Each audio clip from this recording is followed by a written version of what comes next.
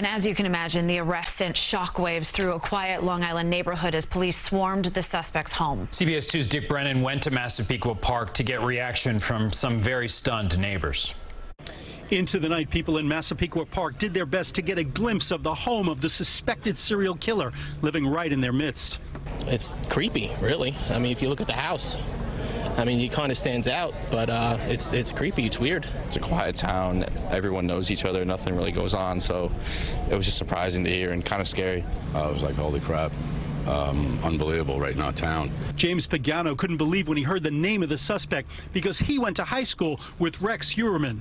He was very quiet, dark, kept to himself, and extremely intelligent, very smart.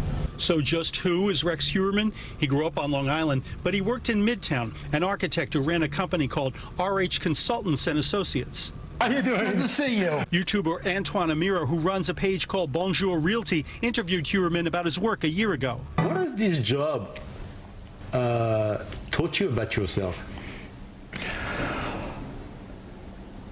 I think it's taught me more about how to understand people. Really what stood out is his attention to details. He was very knowledgeable, very detail-oriented. Amira told us Heuermann had a distinct physical presence. Intimidating, no.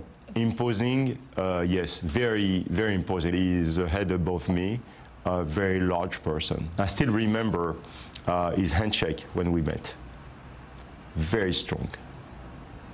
Wow. A very strong handshake. It was like you were shaking like a very thick piece of marble. That's how strong his hand was. CBS 2 was outside Heuermann's office at 36th and 5th as authorities carried out at least 4 computers, and now the investigation continues. The human nature is fascinating because you never know who you have in front of you. It's very unsettling at the same time, but also fascinating.